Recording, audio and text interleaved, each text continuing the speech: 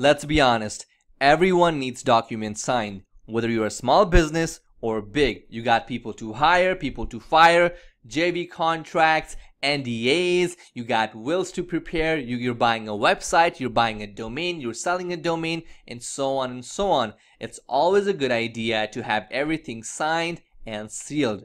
With that in mind, I want to go ahead and present to you DocuPanda.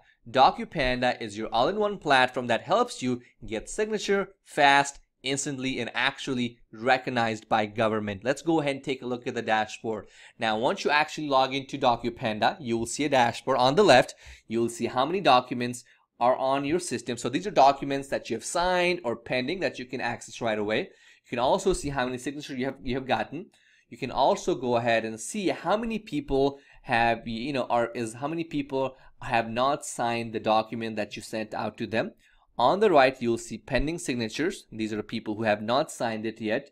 You can actually go ahead and send them a reminder by clicking on the resend button right here. You can also go ahead and click on documents. Now let's go ahead and create a new document. I'm going to go ahead and click on add document.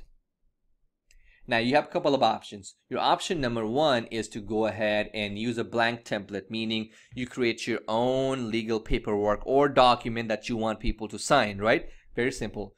Option number two is we have actually added most popular legal documents that a lot of people were requesting on our system right here. Now you can use these and you can modify them to your purpose. Keep in mind that we are adding more documents as time goes on. Let's go ahead and give this document a name. I'm going to call it hire document.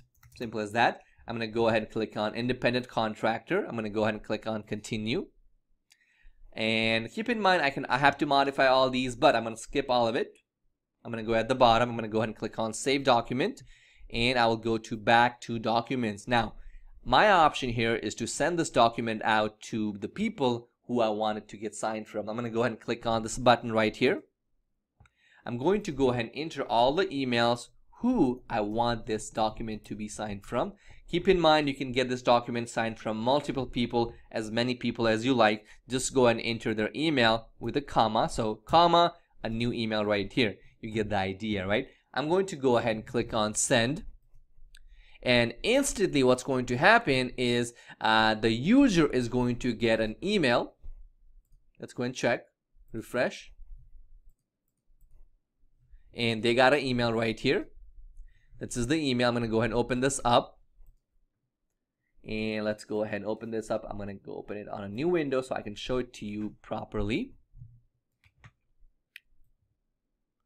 And keep in mind the document can be signed not just from a computer, it can also be signed from a mobile device. It can also be signed from tablets, you name it. Okay, I'm going to go ahead and enter my name right here.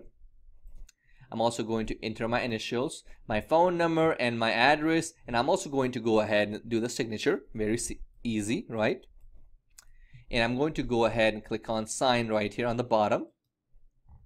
Now once I've signed the document, it's actually going to send me a copy of the document very easily. Let's go ahead and take a look. It should be on my email right here. You've signed the document. It's actually giving me a copy of my own document. So when you ask someone to sign a document, right, they probably want a copy of the documents, right? So that's what it's going to do. It's going to send them a copy of the document that you requested them to sign very easily. Now let's go back to our dashboard right here. I'm going to go ahead and click on dashboard. Now on dashboard, I'm going to go ahead and refresh it. And you will notice that there is no pending button anymore. It says sign. So everyone has signed this document. Now my option is to go ahead and download it if I really want to. Now when I download it, it's a PDF file. I'm going to skip all of it, go to the bottom. Now at the bottom, that's my name, the person who actually signed it, their email. It also has their phone number. It also has their address, their IP address. In my case, it's a proxy IP address. It's for demo purpose. And it has something called fingerprint. Now, what is a fingerprint? You're thinking fingerprint is basically a unique algorithm created by DocuPanda that actually pinpoints people's device IDs. It actually pinpoints people's location and many more things. So just in case, just in case, let's say you get into a dispute and you're at court, like, wait, I got all this and I need it to be verified by a DocuPanda. So let's say an officer or law officer wants to get it verified, they can through fingerprint. And we have the algorithm. It's also we can actually share that algorithm and access information with the law informants officer as well. So that's just for your protection and in case you get into a dispute. We also have your date and time of signature as well. So you have all this information. Keep in mind all the pages are initial, very simple. So it does everything that you need it to do and make it legal. Okay, make it legal. Now let's go back to our dashboard.